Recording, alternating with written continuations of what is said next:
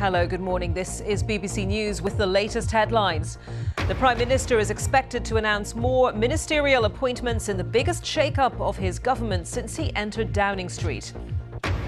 Britain, the United States and Australia agree a new defence and security partnership to counter China's growing military presence.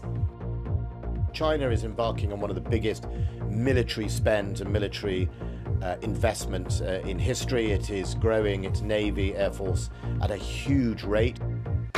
Today is the deadline for care staff or volunteers who work in residential and nursing homes in England to have their first dose of the COVID vaccine.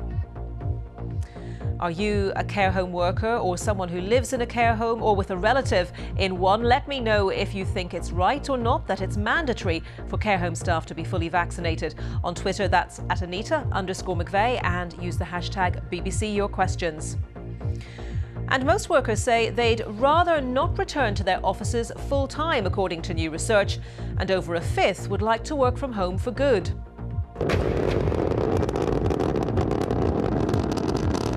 Also coming up this hour, out of this world, 4 amateur astronauts, including a billionaire, will spend the next 3 days circling the Earth in the latest milestone for space tourism.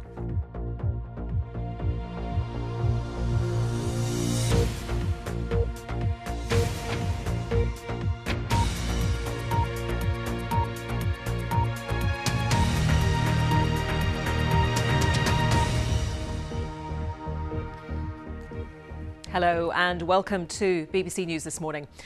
After a ruthless day of firing and hiring, the Prime Minister is set to continue the biggest shake-up of his government since he entered Downing Street. Yesterday, he fired his Education, Justice and Housing secretaries and demoted others as he reshapes his senior team. Dominic Raab is no longer Foreign Secretary. He's now Justice Secretary and Deputy Prime Minister, with Liz Truss becoming only the second woman in history to hold the post of Foreign Secretary. Gavin Williamson, widely criticised for his handling of schools examinations in England, has been sacked as Education Secretary and leaves the government. And Mr Williamson has been replaced by the former Vaccines Minister, Nadhim Zahawi. Boris Johnson has promised that his new cabinet will work tirelessly to unite the country, as our political correspondent Helen Catt reports. Have you still got a job, sir? There were hirings, firings and some eye-catching moves as over several hours in Westminster, Boris Johnson assembled his updated team of senior ministers. The biggest promotion went to Liz Truss, now the second ever female Foreign Secretary. Well, the Prime Minister has put in place a strong and united team, which is going to deliver for the United Kingdom. We're determined to deliver on the people's priorities and help level up the country. Dominic Raab, criticised recently for staying on holiday in Greece while Kabul fell, was moved down from the Foreign Office to become Justice Secretary. But he was also formally made Deputy Prime Minister, a title not given out since 2015. It was a good day for former health ministers. Are you happy with that? Are you happy? Very. Nadine Dorries very happy to be the new Culture Secretary. Also smiling, Nadhim Zahawi, who led the vaccine rollout, now in charge of education. The former Education Secretary Gavin Williamson was among those to be sacked from the government completely, a widely expected move after he was heavily criticised for his handling of exams and schools during the pandemic. And Michael Gove, a minister known for getting things done, replaced Robert Jenrick at Housing and Communities, a department that will play a key role in the levelling up promise. Boris Johnson has said he wants to get on with the job, but there are a few more roles to fill first. Helen Catt, BBC News, Westminster. Mo Hussein was a former special advisor to Amber Rudd as UK Home Secretary and former number 10 Downing Street Chief Press Officer under David Cameron, and he joins me now. Morning to you, Mo. Thanks for your time today. It was interesting to listen to Liz Truss in that particular clip, wasn't it? She managed to get all of Boris Johnson's key phrases into that soundbite: deliver for the UK, people's priorities, level up the country. Looking at the big picture, first of all, what do you think this reshuffle so far tells us about Boris Johnson's plans and intentions? I think this is about the Prime Minister wanting to really focus now on the post-COVID recovery and get back to his domestic reform agenda. The last reshuffle was over 18 months ago, so we were all still talking about Brexit a lot more than we are now, and that was the cabinet he needed at the time. Since then, the world has changed dramatically, and because of the pandemic, there's a lot more work to be done to get us out of the situation we find ourselves in and to get back on the things that he promised the electorate at the 2019 elections. So I think the calculation is he needs reformers, he needs people who have slightly higher energy and can grip some of the big challenges, and he needs those people on the pitch now to deliver, because he's got one eye on the next election. Absolutely. And on that front, he always talks about levelling up, doesn't he? But has his cabinet been levelled up? I think about 70% of the cabinet attended fee-paying schools. Yeah, I think that's a really good point. When we talk about having a cabinet that reflects the country, of course, there is gender, there is race, and I think on both those counts, it's a really good cabinet and it's a really representative cabinet. But you have to also look at things like you just said, what kind of schools did people go to? Did they go to university? Did they not go to university? Which part of the country are they from? If levelling up is to have real meaning and people to really understand what it means for them and their families and their lives, particularly over the next couple of years, where the Prime Minister does have to deliver on commitments made, then I think having people who can understand these communities, who represent these communities and have a voice at the table is really, really important. Let's look at a couple of the specific hirings and firings, Mo. Defence Minister Ben Wallace asked about Dominic Raab this morning, tried to frame this purely as a move rather than a demotion. But it's undeniable that what is traditionally called one of the great offices of state, the Foreign Office, is no longer his. Correct. I think you have to call a spade a spade. It very much is a demotion. That's not to belittle the work in the Ministry of Justice. There is a lot of work to be done on prison reform, on courts backlog, on the legislature in general. But going from the Foreign Office, one of the big offices of state, to that, even if you have added in the office of the Deputy Prime Minister, which we haven't heard for a while, and let's see what it actually means in practice, it is, I'm afraid, a demotion, yes. And it's been really interesting looking at social media this morning in reaction to Nadine Dorries, her appointment as Culture Secretary. It seems a bit Marmite. People might either love her in that role or hate her in that role. Correct, but I think, again, this is a deliberate strategy. The government is also keen to pursue its agenda, particularly on, as it would call it, perhaps the war on woke, or if you look at things like what she's said already about the big things in her intro, not least the BBC, I'm afraid to say, then I think it wants to have these conversations and the government wants to have these debates because it resonates with some of its key voters. But the key takeaway from any reshuffle is the Prime Minister is very powerful when he does one. You can only play this card every once in a while, not very often. But just because you've changed the faces and changed the people, the challenges the government faces still remain the same. A lot of these new ministers will have to have conversations with the Treasury, for example, about the upcoming spending review, and perhaps in some cases may try and get more money than their predecessors did, particularly looking at education and the slight shortfall there is there in terms of catch-up funding. Whether they are successful or not is another question. So let's see. Yes, you've got these reformers, but will they be allowed to reform? Will they be allowed to perform and do what they want to do is, I think, what we need to wait and see. OK. Mo Hussein, very good to get your thoughts this morning. Thank you very much. Thank you. The UK, the US and Australia have launched a new security partnership with plans to develop a fleet of nuclear-powered submarines. Boris Johnson says the project will be crucial for the protection of their shared interests in the Indo-Pacific region. But China has accused them of having a Cold War mentality. Our defence correspondent Jonathan Beale reports. Britain's decision to send its aircraft carrier HMS Queen Elizabeth and other warships to the Pacific is proof of the growing strategic importance of the region. The UK, US and Australia are all increasingly concerned about a more assertive China. Hence the decision to step up their military cooperation, and important enough for the leaders of all three countries to announce this new defence partnership, AUKUS for short.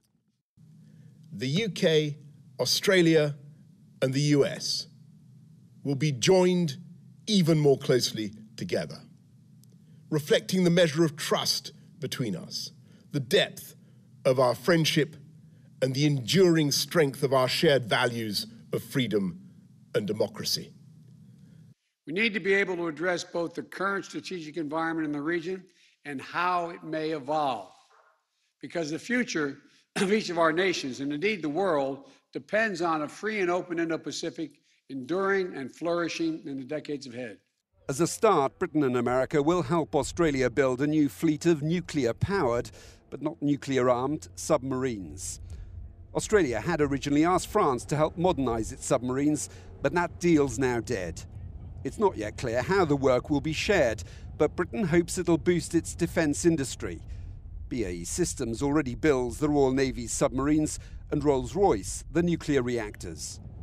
Though British officials insist this defence partnership is not a response to any one country, but about stability and security in the Indo-Pacific, it will not be welcomed by China. Jonathan Beale, BBC News. The UK Defence Secretary Ben Wallace said Australia's move wasn't about antagonising anyone. China is embarking on one of the biggest military spends and military investments in history. It is growing its Navy, Air Force at a huge rate, extremely fast. Obviously, it is engaged in some controversial areas and disputed areas we've seen in the South China Seas, and obviously the Taiwan Straits are areas that we often see in our media where there is stress. China is also in dispute with some of its neighbours like Vietnam and Philippines on fishing grounds, etc. So we've seen that. That is China. That's what they're doing at the moment, and it's right that the United Kingdom, alongside other allies such as Australia, stand up for the rules-based system and the international law, and that's why we don't recognise some of the claims made about parts of the South China Sea. We uphold UNCLOS, the UN Convention of Freedom of the Sea, and make sure we stand by that. And so I think that's where we are with China. But China is a global power. That's the reality of it. And we have to work with China to point out where we think things are unacceptable, such as Uyghur or Hong Kong and human rights, but also recognise the simple reality of them as a very large economy. And we need to make sure we are protected from an abuse of that if that were to occur. Ben Wallace. Well, let's talk now to our correspondent, Steve McDonnell, who is in Beijing. Steve, hello to you. So what's the reaction from China? How does it view this alliance? Well, the Chinese government has just held a press conference, and Foreign Ministry spokesman Zhao Lijian has expressed outrage at this new military pact. He had especially strong words for Australia following the decision by Australia to build new nuclear-powered submarines. He said that the international community, including neighbouring countries, had reason to question Australia's sincerity. But in terms of all three governments, he said that they had undermined regional peace and stability, intensified the arms race, that China would be paying very close attention to the developments following this new agreement, that these three governments should abandon what he said was an outdated Cold War zero-sum mentality, otherwise they would only shoot themselves in the foot. So some strong language there from Beijing, obviously not happy at this development. And what does this do to the power balance in the region? Talk to us a little bit about the geography, if you like. Well, having a country in the Asia-Pacific with these nuclear-powered submarines. Australia's also said, by the way, it's going to buy Tomahawk missiles, long-range missiles as well. It really strengthens Australia's military presence in the area. These submarines, nuclear-powered submarines, can stay underwater for a very long time and are especially lethal. The incredible thing, in a way, is to see the speed with which China's relations with countries like Australia has collapsed in recent times. I mean, just a few years ago, Xi Jinping was in Australia watching football games and with a scarf around his neck, cheering in the crowd, going to see Aboriginal cave paintings and the like. In the space of just a couple of years, we now have Australia building nuclear-armed submarines because of fears that its number one trading partner will threaten the region. So I think this has been a bit of a failure of China's so-called soft power. It seems to have disappeared altogether when you look at the complete collapse in relations between Beijing and other major countries in the Asia-Pacific. Steve, thank you very much. Steve McDonnell in Beijing. And we're joined now by Tobias Ellwood, Conservative MP and Chair of the Commons Defence Select Committee. Thanks for joining us this morning. People waking up this morning and seeing this story might wonder, people here in the UK, what difference it makes to them. Does it make them more secure? Your thoughts on that, first of all, please. No, the world is certainly getting more insecure and getting more dangerous, and we need to wake up to that. We, I think, have been in denial about where China is going over the last decade. They do not share our values. They do exploit our inability to enforce international laws and standards. And the world, I'm afraid, is splitting into two spheres of influence, with China using its One Belt, One Road programs, its technology and its military capabilities to ensnare countries into its way of thinking. And what we're seeing now, finally, is the West waking up to that, and this new strategic approach in the maritime space, bringing together trusted allies to develop a more robust hard power posture, specifically in the South China Sea, where China has made huge claims over the waters there. You will have heard the reaction from China, calling this a Cold War zero-sum mentality, which undermines regional peace and stability. Rhetoric substantially from China, or something else? Of course, this is going to be their immediate response. But let's not forget what China is doing. It is developing the largest navy in the world. Its navy advances in size, the size of our navy, every single year. Now, to what end are they doing this? Their army is also the biggest in the world, and they're developing their air force and space weapon systems as well. And yet all this is happening. We've been watching. We don't have a unified international strategy as to how to deal with China, which in our lifetimes, militarily, economically, and technologically, is going to challenge the United States' dominance. So there are some big questions for the international community as to how we respond. Yeah, but I mean, initially, and most critically, that includes protecting the South China Sea and keeping those seas open. Yes, so giving Australia these nuclear-powered subs and you know, I must emphasise, not armed with nuclear weapons, but nuclear-powered. What does that do to address the scale of the challenge that you've just outlined from China? Well, it's a first step. But like I said, there needs to be a wider strategy in how we deal with China's trade. There needs to be a counterweight to the One Belt, One Road program and some of the debt traps that China pushes forward. But immediately, from a hard power perspective, this is challenging China's claim, this 9.9 claim to the South China Sea itself, which is so critical for international trade. So I'm pleased to see we're stepping forward. But let's not forget, you know, two things here. Firstly, NATO is bruised after Afghanistan. There's some regrouping there as to what the purpose is of NATO beyond the P5 and this alliance as well. And secondly, if we are going to tilt to the Indo-Pacific like this, our Navy is overstretched. The 2% budget will not accommodate this. We need to recognize that we need to increase our defense spending because we're now at constant conflict. And so we need to spend at least 3% GDP on defense. How does this fit in with the Prime Minister's ambitions for global Britain? How does it fit in with the new relationship between the UK and the EU? Because the EU was about to announce its strategy for the Indo-Pacific region. And we know, of course, that France will be disappointed by its loss of the contract to supply Australia with new subs. No, you're absolutely right to raise these questions. And I hope at the UN Security Council, when all the leaders will be getting together, some of these can be reconciled. But what global Britain means, what are our ambitions on the international stage? You know, the West has become too risk averse. That's given space to authoritarian regimes such as China to rise in the way they've done. Our international rules and standards are no longer enforced. And we've actually seen the US retreat from global exposure as well. So there's a void in Western leadership right now, an opportunity for Britain to step forward should we wish. And to, you know, in defending the ever-challenged international rules-based order, which I'm afraid are eroding. So we have a bumpy couple of decades ahead of us. We need to regroup. In a line, if you would, the cabinet reshuffle, is this a levelled-up cabinet or not? And is this the cabinet, do you think, that will take the Conservatives into the next election? Well, I certainly hope that is the case, but I make it clear from where I stand, all the things that we've been speaking about, you know, COVID and the Afghan evacuation showed how siloed our government system continues to work. So there is a strong argument, not just to refresh the team, but to shake up the Whitehall setup itself, how departments actually interact with each other, how strategies are formed, how they're implemented, how decisions are made, and how we can actually develop a greater appetite to do what we've done in the past, which is offer the statecraft that's now required. Tobias Ellwood, thank you very much for your time today. Thank you. Now, today is the final day for care home staff in England to receive their first dose of a coronavirus vaccine if they want to keep their job.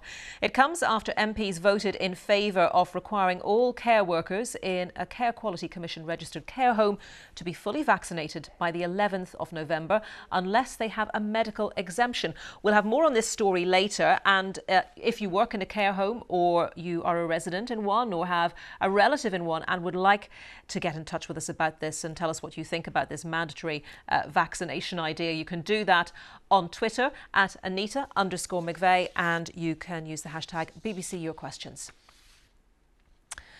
Poor quality housing in England is causing thousands of deaths every year, according to a new report from the Centre for Ageing Better. The charity has called on the government to give more attention to the millions of homes falling below decent living standards. The Ministry of Housing says it's working hard to improve the quality of homes across England. Let's return now to the Prime Minister's shake-up of his government, and we can go to Downing Street and talk to our chief political correspondent, Adam Fleming. So, Adam, how much business remains to be done today on that reshuffle? Quite a lot, but it's not necessarily household names, because the phase the reshuffle has entered now is the ranks below the cabinet, so ministers of state and below, and that started last night. We've had a few names this morning. Penny Mordaunt is moving from the Cabinet Office to the Department for International Trade. Now that means, though, as things stand at the moment, all the international jobs in the government are going to be done by women, whether it's at the Foreign Office or the Department for International Trade. That may change throughout the morning, but one of the messages that the government wants you to get from this reshuffle is that lots of women have been appointed. The other big message is the D word, delivery. They want us to think that this is a bunch of people who are good at getting things done. So, for example, Michael Gove going to the Communities Department. That means he will be in charge of delivering, levelling up and building a lot more houses. Nadeem Zahawi going from being Vaccines Minister to Education Secretary means he will be in charge of delivering all that catching up that is required in schools after the pandemic. Yeah, one former Downing Street insider I spoke to earlier said there are reformers in this cabinet now because of the reshuffle, but will they be allowed to do that reforming? And I guess budgets come into this. Will there be money to do what they want? Well, and also that's another intriguing thing about this reshuffle that shows in politics personnel always comes before process, because on the 27th of October, just a few weeks away, we're going to have a spending review where the government allocates all the money for the next 3 years to each individual government department. That is overseen by the Chief Secretary to the Treasury. It is basically the biggest thing a Chief Secretary to the Treasury can do in that job. Well, the Chief Secretary to the Treasury yesterday, Steve Barclay, is now the Minister for the Cabinet Office, and he's been replaced by Simon Clarke just a few weeks before that process gets underway, which just makes you realise sometimes putting the right people in the right jobs to suit the politics sometimes takes precedence over actually the contents of the jobs. OK, Adam, thank you very much. Adam Fleming in Downing Street. Well, Michael Gove has been appointed as Communities Secretary after Robert Jenrick was sacked in yesterday's cabinet reshuffle. With me now to talk about what Mr Gove might do is Topsy Taiwo. He's the presenter and founder of the property advice platform Property Purchaser. Topsy, great to have you with us. And talking about the big picture, first of all, what are the biggest challenges on housing as you see it for Michael Gove? Yeah, thanks for having me on. Let's just say that the new housing minister's definitely got his work cut out for him. I mean, where do I start? Planning reform, building targets, building safety, affordable homes, green homes, the list really goes on. But I think one thing that the cabinet and the new minister has to do is really instill a sense that the government truly cares about housing reform. We've had 9 housing ministers since the office was given cabinet level recognitions in 2005, and that just doesn't really suggest that it's a department that the government truly cares about. So I think the first major challenge is to ensure that they really care about reform and they are going to stick to their promises and not just give lip service on what they're saying they're going to do, and make sure that the action actually matches up with the rhetoric. OK, well, we hear all the time about levelling up, don't we? And we've heard it a lot yesterday and today already. I know that you're passionate about helping the black community to get on the property ladder, and you see that, don't you, as part of the levelling up agenda. What do the statistics say about home ownership among black people? Yeah, absolutely. It's a clear issue that home ownership amongst the black community in this country is far below our white counterparts. And it's a well-known stat that home ownership rates amongst black people in this country are around 30%. And once you segment that down into Africans, it's actually 20%. And when you compare that to our white counterparts, that home ownership rate sits at around 60%. So there's certainly a bit of work that we can do to ensure that the community has high home ownership rates. We can increase financial education and property knowledge, but the low home ownership rates for me really stem from much wider systemic inequality.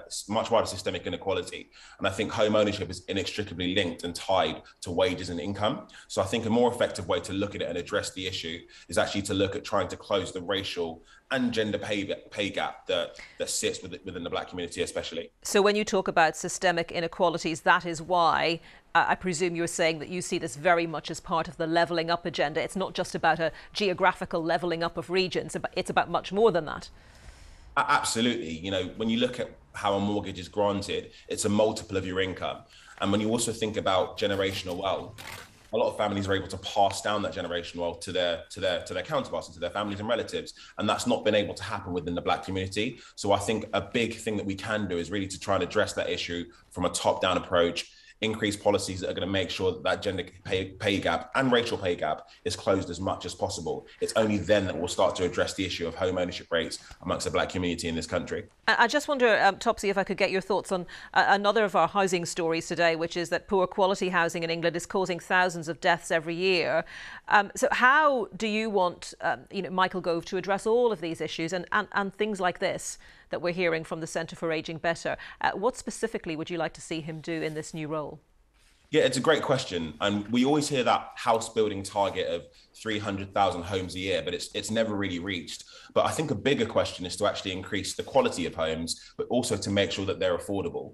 Lots of people who end up being priced out of the market have to suffer from, inadequate landlords who aren't providing accurate, proper housing for them, and they suffer from that poor quality of housing. So I think a big thing that Michael Gove can do is to increase regulatory standards to make sure landlords are keeping to that standard, but also to provide homes that are affordable, eco-friendly, and are going to keep them safe. We've seen things like the cladding issue. We've all watched programs on TV where you see nightmare landlords and nightmare tenants. It just doesn't bode very well when you're looking at that. So I think one thing we can definitely do is to increase regulation, but also to make sure that government is injecting more money, not just to hit the housing target, but also to increase the quality of housing that is actually delivered in the first place. OK, Topsy, thank you very much for your thoughts this morning. Topsy Taiwo there from Property Purchaser. A British woman found guilty of lying about an attack whilst on holiday in Cyprus is hoping to have her conviction overturned when the case goes before the country's Supreme Court later. The unnamed woman told police she had been raped by a group of 12 Israeli men in Ayia Napa 2 years ago before retracting the allegation. Her lawyers have described her conviction as unsafe. Prince Harry and Meghan Markle have been named icons in Time magazine's annual list of the world's 100 most influential people. It marks the first time the Duke and Duchess of Sussex have posed together formally for a magazine cover shoot. Other special edition covers of the magazine include singer Billie Eilish and Olympic gymnast Simone Biles. OK, it is time for a look at the weather forecast. Let's get all the latest with Matt Taylor. Hi there, Matt. Hi there, Anita. Very good morning. Tip be us too next year, don't you worry, Anita. But let's start with a quick look across the east coast of England. This was Scarborough this morning as the sun came up, shaping up to be a lovely September's day across much of the UK. There is still one or two showers, eastern parts of Scotland, far northeast of England. They will clear in the next hour or so. Mist and fog patches clearing too. And then sunny spells for much of England, Wales, eastern Scotland. Western Scotland, Northern Ireland, though progressively cloudier through the afternoon.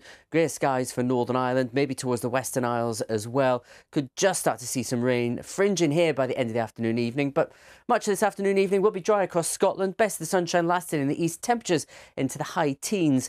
It'll still be in the high teens in Northern Ireland, but rain not quite with you in Belfast by 5 o'clock, but it will be far away by then. Much of England, Wales, though, stays dry.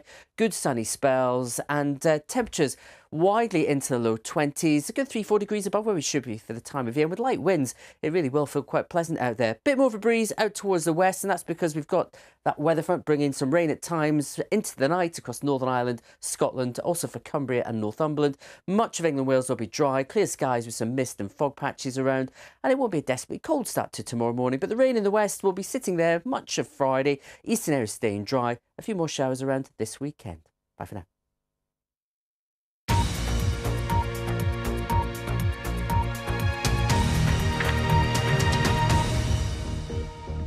Hello, this is BBC News with me, Annita McVeigh. The headlines for you at exactly 9:30. The Prime Minister is expected to announce more ministerial appointments in the biggest shake-up of his government since he entered Downing Street. Britain, the United States and Australia have agreed a new defence and security partnership to counter China's growing military presence. China calls it irresponsible. Today is the deadline for care staff or volunteers who work in residential and nursing homes in England to have their first dose of the COVID vaccine. Most workers say they'd rather not return to their offices full-time, according to new research, and more than a fifth would like to work from home for good. Four amateur astronauts have blasted off from Florida on their private mission to orbit the Earth for the next 3 days.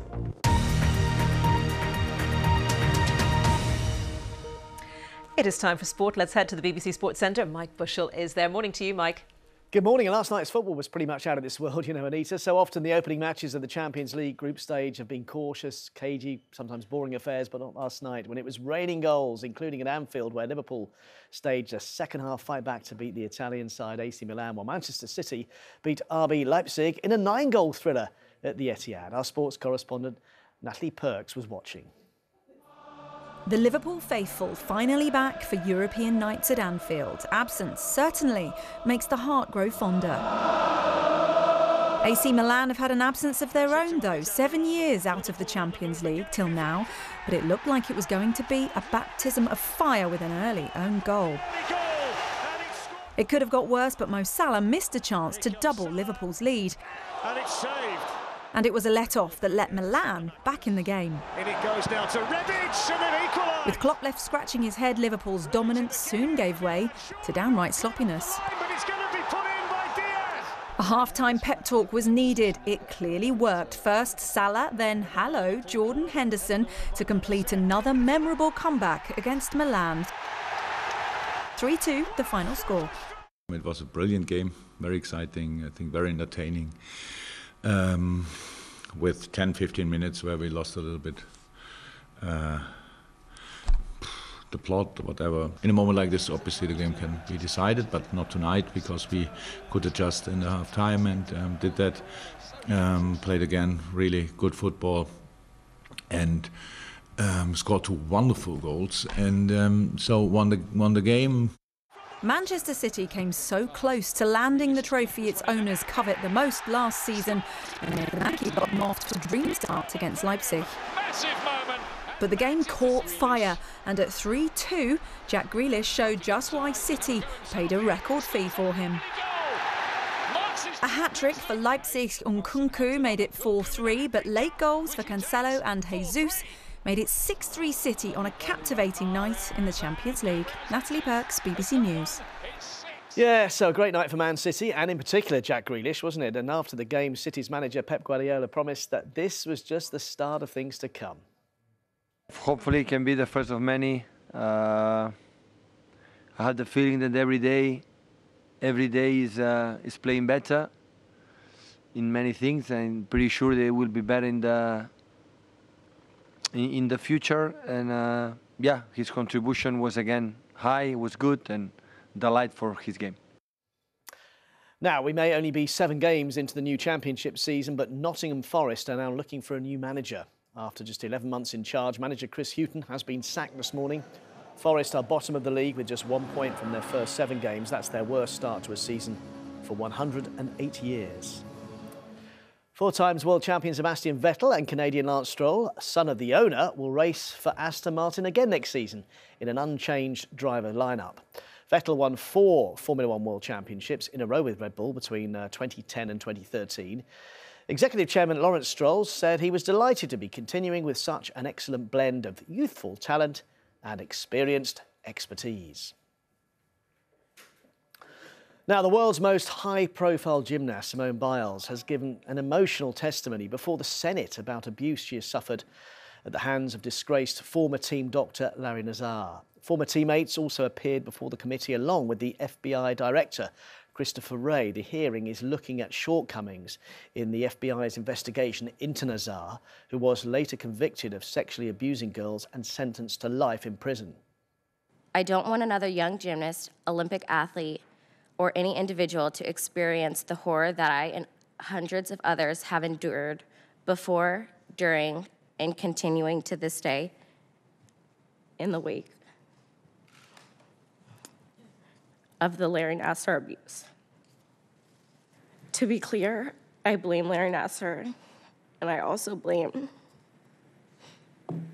an entire system that enabled and perpetrated his abuse. Simone Biles there showing incredible strength in that hearing. Now, Mo Farah's former coach, Alberto Salazar, will have to serve the whole of his 4-year ban after losing his appeal in the Court of Arbitration for Sport. Salazar was banned for a series of doping violations by the US anti-doping agency 2 years ago and appealed the decision. Salazar ran the Nike Oregon project, which was the training base of Mo Farah. Farah, though, has not been accused of doping and left the setup back in 2017. Yeah, the appeal was actually on Zoom back in March, but the results are now out and known. And so we'll serve the whole of that ban. That's all the sport for now, though. Back to you, Anita. Mike, thank you very much. As we've been hearing, today is the final day for care home staff in England to receive their first dose of a coronavirus vaccine if they want to keep their jobs. MPs voted in favour of requiring all care workers to be fully vaccinated by the 11th of November unless medically exempt. Well, this is what one care home worker in Scarborough thinks of the policy. Well, I'm happy to have had it done, but those people who choose not to are going to lose their jobs because they're scared. Why should they have to lose their jobs because the care homes have to have it done and other sectors aren't? I think. Well, let's speak now to Neil Russell, who is chairman of PJ Care, a provider of specialist neurological care and neuro rehabilitation. It's facing the loss of 10% of the 250 highly trained staff it employs at its Eaglewood Centre in Peterborough. Thank you so much for joining us today, Neil. And at the time of speaking, is that still the case? Are we talking about roughly 10% of your staff not wanting to have the vaccine? The numbers are dropping. The numbers are dropping every day. So we're hoping we're going to get it down to around 6 or 7%. And what are they saying to you about their reasons for not wanting the vaccination? They vary massively. We have some people who have very strong religious beliefs that we're not going to be able to overcome. A fair proportion of those who don't want to be vaccinated are quite simply frightened. They're scared. They don't understand. They spend a lot of time on social media reading all the scare stories, and we're having to try and re-educate and overcome that. With a lot of them, we're just not going to be successful. The fact that it's been made mandatory has made it worse for some of them because they're thinking, well, if it's safe, why do you have to force me to have it? Interesting to hear those perspectives. And I know in your efforts to, because you have long-standing relationships with many of these members of staff, the patients do, and you want to retain as many of them as possible. So you've actually brought a vaccine bus to the care home, haven't you? Has that persuaded more people, literally parking the bus outside the care home, persuading people to have the vaccine? It did. That was really useful. I mean, it was with us for a couple of hours, and in that time we managed to get another 10 staff vaccinated, those who are on duty. We encouraged those who hadn't been vaccinated to go and talk to the NHS staff on the bus to understand and overcome their fears and their concerns. And it worked for the majority, and we got another 10 staff vaccinated. So it was successful. And I believe you've also offered a car as a prize in a raffle to fully vaccinated staff. I mean, you're really going to quite some lengths here, aren't you? We're doing everything we can to keep the staff. We're a specialist care provider. Our staff are very highly trained. We've invested massively in them, and our residents love them. Yeah, so it's not going to be easy to replace them from a skills point of view, from that relationship point of view. When you get to the well, today is the deadline for that first vaccination if they're going to be fully vaccinated by the 11th of November. If you lose a percentage of your staff, how difficult is that going to be in terms of the day-to-day operation, running of the home, and how difficult will it be to replace them? In terms of running the home, we'll be okay. We'll cope. We had 120 staff in isolation at a point last year, and we managed to get through that. It's going to affect the niceties of the care we provide. Our residents will remain safe. We can ensure that, but some of the bits that give our residents a really good quality of life, that's going to be affected. In terms of replacing staff, recruitment in the sector is very difficult. 2 years ago, the care sector had over 100,000 vacancies, and now we're adding another 6%, 7% of the care sector on top of that, so another 40, 50,000 people. So replacing staff is going to be a challenge. We've just invested a huge amount of money in a massive recruitment campaign. And we're going to have to train everybody as well. So there's those training costs on top of. So bringing somebody in, it's going to be 6 months until we're sort of back to where we are today with highly skilled professional caring staff. We're seeing that the Department of Health and Social Care has allowed for a medical exemption for care home workers. They have to get a certificate from a doctor saying they're medically exempt, but as I understand it, it's for a temporary period only. I mean, is that any use to you? What do you make of that? We're not quite sure. This landed on a desk about lunchtime yesterday, the day before. And it's quite confusing. So and actually it's a self-certification. They don't even have to get anything from their doctor. So they can get 12 weeks extension, if you like, on their time at work from an unknown date in the future when the Department of Health produces a COVID pass, and they sign for themselves to self-certify their exemption. So would you be comfortable if the majority of your staff have been fully vaccinated, but a small proportion are self-certifying? Would you be comfortable with that? Would the residents and their relatives be comfortable with that? Well, yes, because at the moment, those staff are working, caring for the relatives. We've got some very strong infection control. We wear masks, we've got aprons, gloves. Everything we're doing is ensuring the safety of our residents. And we haven't had a positive case amongst our residents for some considerable time, even though we've had members of staff who have tested positive. So it's not being transmitted at the moment. What we're doing now with unvaccinated staff is working, is keeping our residents safe. OK, really good to get your thoughts today. Neil Russell, Chairman of PJ Care, thank you very much. And let's bring in now Charlie O'Doherty, who is a care home worker from Bristol, who has had both vaccinations. Charlie, thanks for joining us. Was that a straightforward decision for you to have the vaccinations? It wasn't. There was an initial period where I thought, is this the right thing to do for me as a person, for my body? But then quite quickly, I just thought, no, if I want to work in this environment, I'm going to have to be able to make sure I'm protected first, to be able to protect the people around me. And your colleagues, what's the view among them? Have most of them been vaccinated or not? The vast majority, yes. There was one or two of the younger girls were a little bit reticent, as they were wanting to plan families and they weren't too sure as what the vaccine would, the effect it would have on them. But they've now gone ahead and they've had it. And I only know one person that has not had the vaccine who works in that environment. And obviously at the end of in November, they'll have to move on to another job.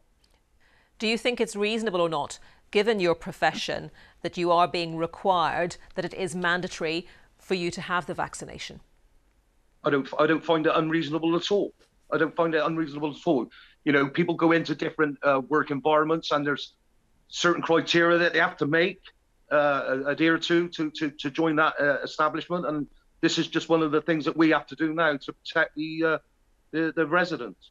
So it's quite a straightforward calculation for you. And what sort of reaction have you got, as I'm sure you chat to the relatives of residents in the care home and residents themselves, what sort of reaction have you got from them to this idea of the mandatory vaccinations? Do they feel much more comfortable, or would they be supportive of the idea of some people not wanting to have the vaccination?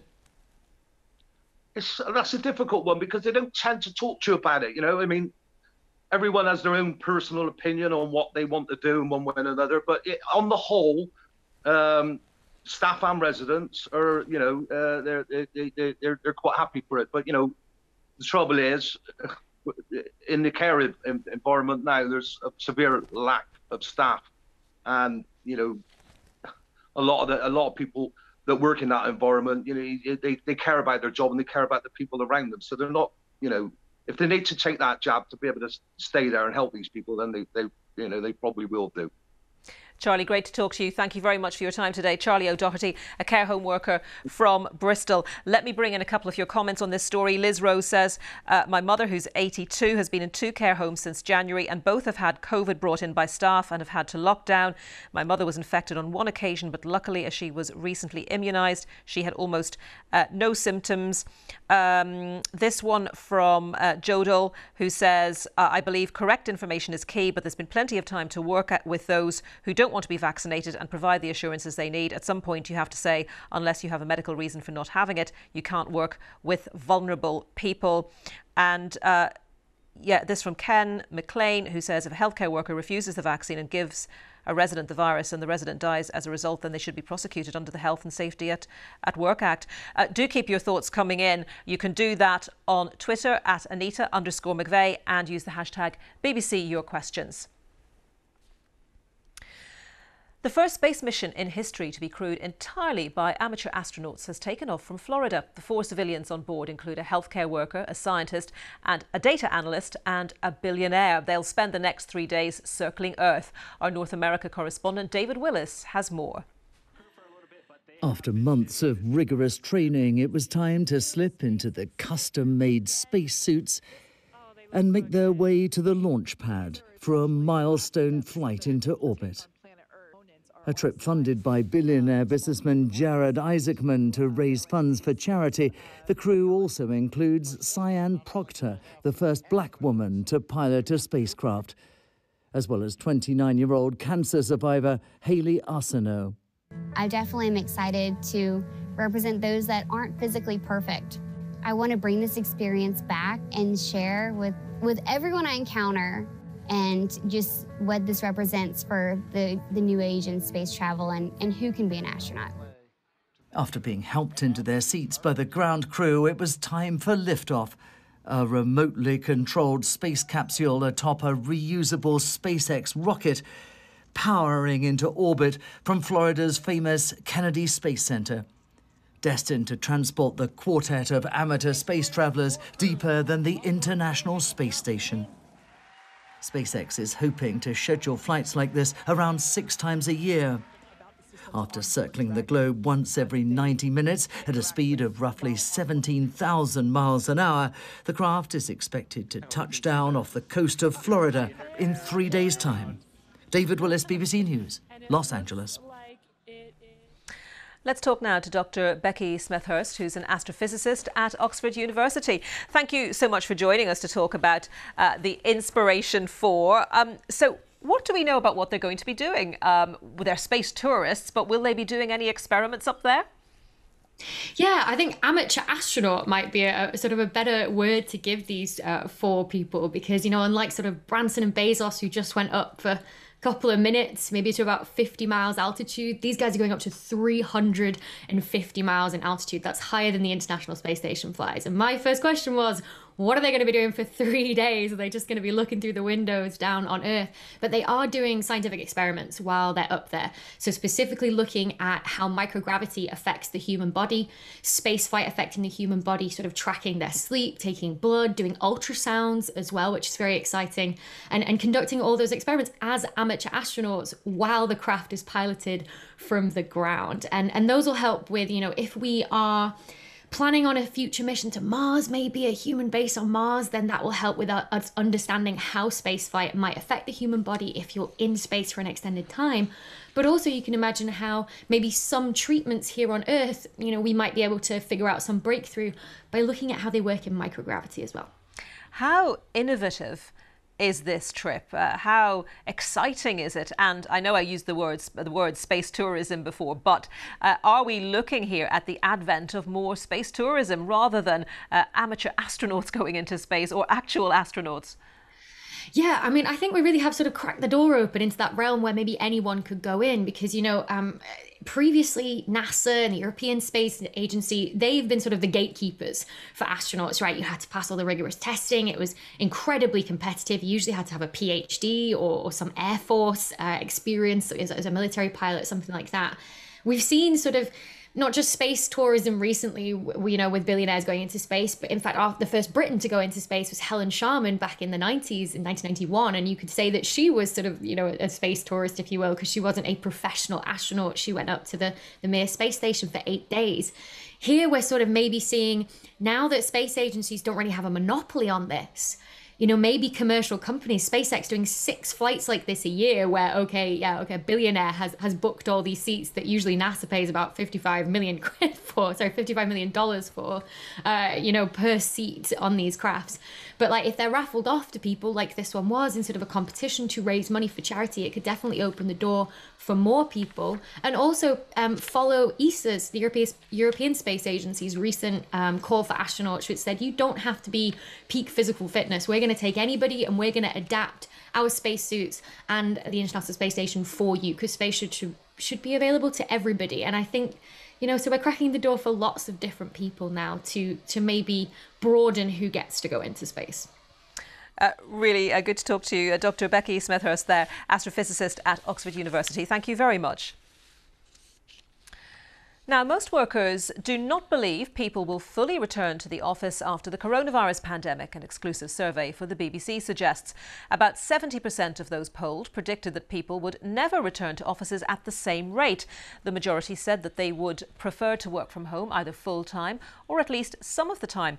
But bosses raised concerns that creativity in the workplace would be affected. Well, our business correspondent Ramzan Karmali is here with me to talk more about this. So are we essentially looking at the new normal now? I mean, I know bosses have some concerns, but will the workers prevail? It does sort of feel like that. Just to pick up on something you just said, you said the majority of us think that we're going to be end up working at home either part-time or full-time. In fact, around a fifth of people think they're going to be working at home full-time. So that's quite a large chunk of people, and about 2/5 think it will be part-time. So people are looking at this sort of hybrid type of working. And don't forget, the Prime Minister said he does recommend a gradual return to work. His own scientific advisors, though, are saying we should try and minimise contact still. So there is a fine balancing act to sort of walk here. And one business that's been doing that is the Yorkshire Building Society. And we can speak to Tracy Newton, who's the Director of Colleague Experience. Tracy, how's this pandemic changed how and where staff at the Yorkshire Building Society have been working? It has had quite a profound impact in terms of how we've been working. Now, when we went into the pandemic, we had two key priorities that really guided the way that we've looked at how we operate. And that's been about maintaining the health and well-being of all of our colleagues and continuing to serve our customers that need us most. So in this context, the pandemic has really impacted our colleagues in a number of different ways, because we have a number of different groups of colleagues in the organisation. We've had a big chunk of individuals who've continued to work in branches. So they've been out there supporting the public day to day. So for those guys, the impact had more been about how they work as a consequence of the pandemic and the restrictions that brought with it in terms of social distancing. And for a period of time, we actually reduced our branch opening hours, which was about reflecting kind of customer demand and how customers were operating. And that group of individuals kind of switched to more phone-based work to support. Due to technology challenges, we've also had a large population of colleagues in our operational teams and contact centres, and they've continued to come into the office throughout the whole of the pandemic. Now, for those, the impact has been around the flexibility and the type of work that those guys have been doing.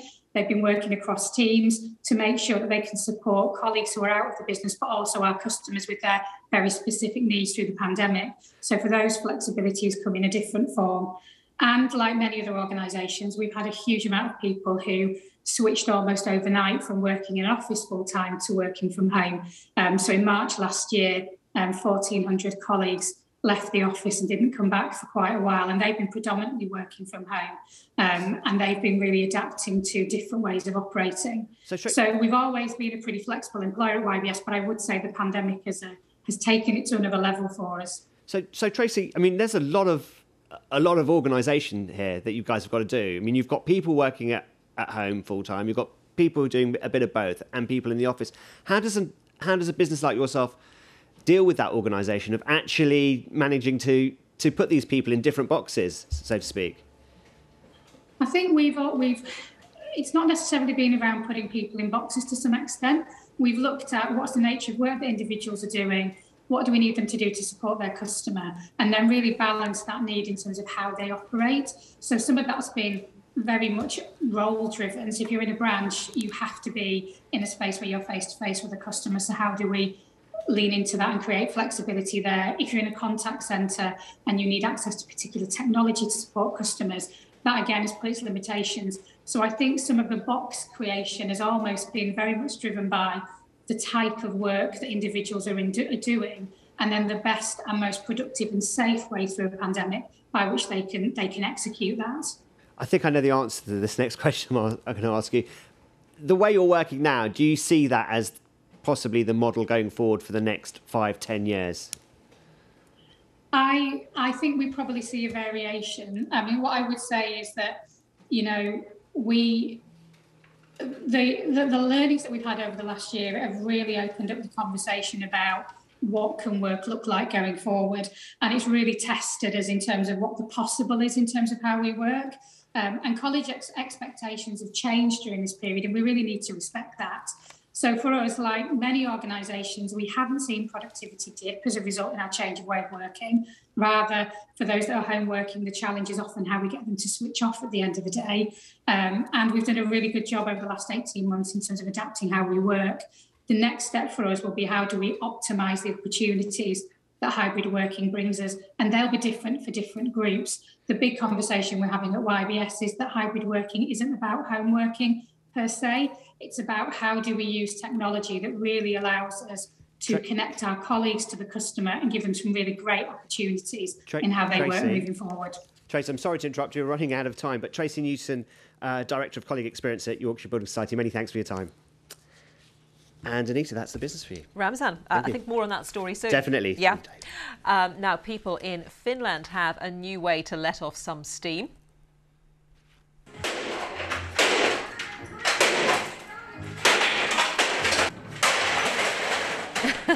That's definitely letting off steam. A room in the Finnish capital where you can vent your anger is proving a big hit, especially among women. The Helsinki Rage Room was founded by an ex-convict who wanted people to have a safe space to release their pandemic-era frustrations. The founder says 80% of his customers are women aged between 25 and 45. OK, it is time for a look at the weather with Matt Taylor. Matt, hopefully feeling no frustrations with the weather this morning. We've all been there though, Anita, and I'm looking at you, Mr. Weather Computer, but we're all on form this morning.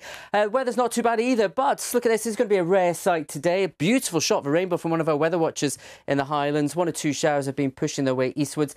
It's not typical though, because for most it's going to be a day like this with some blue skies overhead. Lovely mid-September's day for the vast majority. There will be some changes though as we go through into the afternoon, and we're talking about this area cloud pushing off the Atlantic at the moment, creeping towards Northern Ireland and Western Scotland, so getting progressively cloudy here after some morning sunshine, and a few more spots of rain will arrive. The showers that we've seen across Northern Scotland clearing from the east, clearing away from North East England too, where we had 1 or 2 earlier on, but much of Scotland, England and Wales having a dry day with some good long spells of sunshine before that rain arrives in towards Northern Ireland as we go through the second half of the day. Temperatures today around 3-4 degrees above where you should be for the time of year, 16 to 22 Celsius, made to feel even warmer in light winds, of course, across parts of England, Wales and eastern Scotland. More of a breeze, though, to western Scotland, Northern Ireland, all linked into that approaching weather system, which will bring rain on and off tonight, Northern Ireland and eventually into parts of Scotland, particularly across the western half of the country. Maybe some rain, Cumbria and Northumberland too.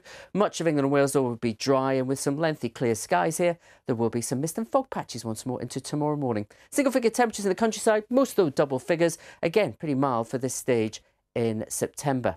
Now, the chart for Friday shows this weather front, but notice just how slowly through the day it creeps its way eastwards. Energy along it rippling northwards instead of from west to east. So it's going to be a case of rain on and off in Northern Ireland, odd heavier bursts, same too in western Scotland. We may just see that cloud thicken and some outbreaks of rain into the west of Wales, Cornwall, Isles of Scilly later on. But much of eastern Scotland, good part of England and Wales will stay dry through Friday. Winds a little bit fresher than today, coming up from a southerly direction, but the temperatures still every bit as high, up into the low 20s, quite widely through England, Wales and southeast Scotland. Then as we go through into the weekend, our weather front, it pushes across the UK, but then just stops. Again, things rippling along it rather than from west to east. So it's going to complicate the story a bit this weekend in exactly how much sunshine you'll see in any one particular area or how much rain there'll be. It does look like our weather front will bring some damper conditions out to the sort of Irish Sea, southwest, across some parts of Scotland. But further east, most places will be dry on Sunday with some sunny spells on Saturday and a few showers to come on Sunday too. Bye for now.